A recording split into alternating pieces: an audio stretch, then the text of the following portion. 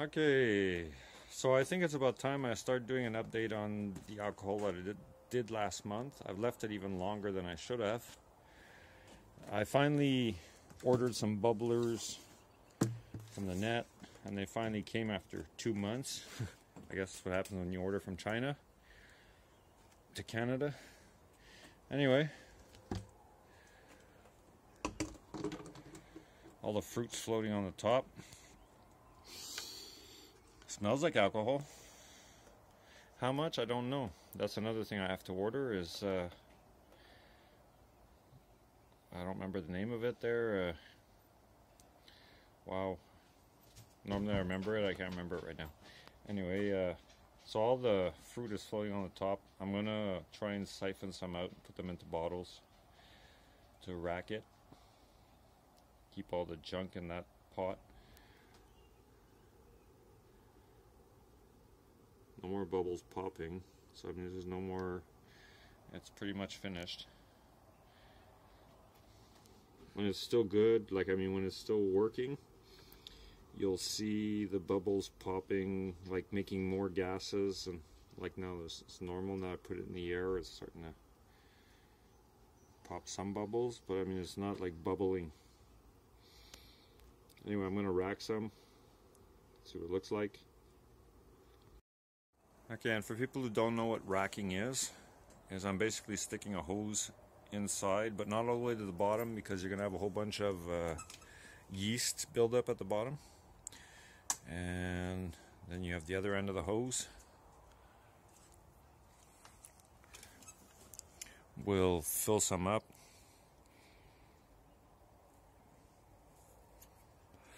And then throw it into there.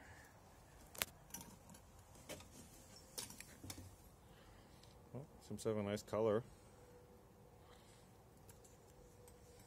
I don't know if I lower it, if it'll go faster.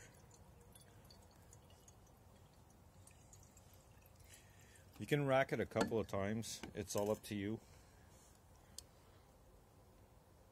What you do is you rack it one time, put it into the fridge. It kills the yeast. It'll all fall to the bottom. And then after that, if you see that there is some yeast buildup, oh no, okay, it's so leaky. If you see there is some yeast buildup, then rack it again, not picking up the yeast at the bottom. That's if you want to really clean. Oh shit. Whoa, whoa, whoa, whoa. Okay, next bottle.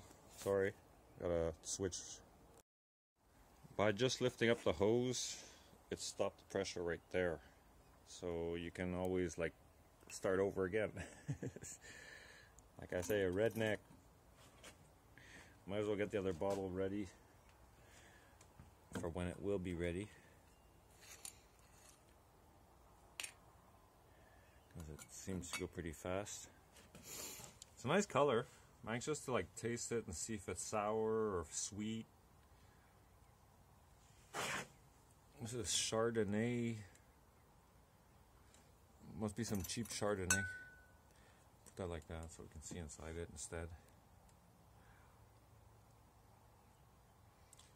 I'm not gonna have enough with these 3 bottles. I'm gonna need like 10 of these bottles.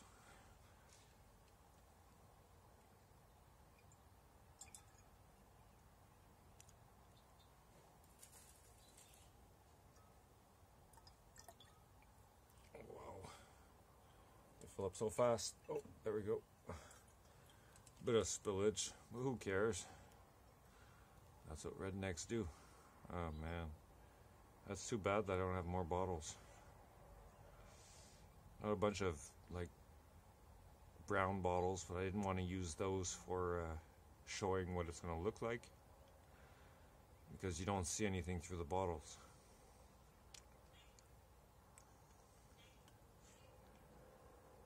And you can see the can, how empty it is. There's still all that left.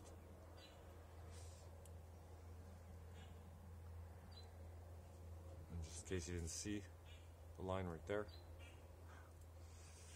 Go back to here because I'm going to overspill again. Nice color though. It's all like fresh fruit. Whoop. Okay, so we made a mess. Throw it all back in. Take the hose out.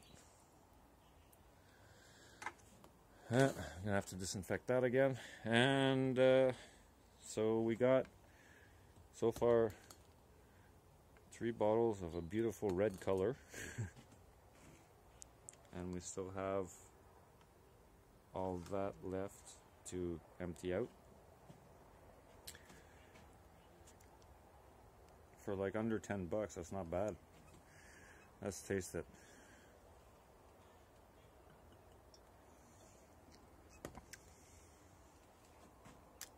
Still very sweet. I don't know how much alcohol is in it, but I'll let you know. Thanks for watching. I'm gonna try and find other bottles to put the rest in.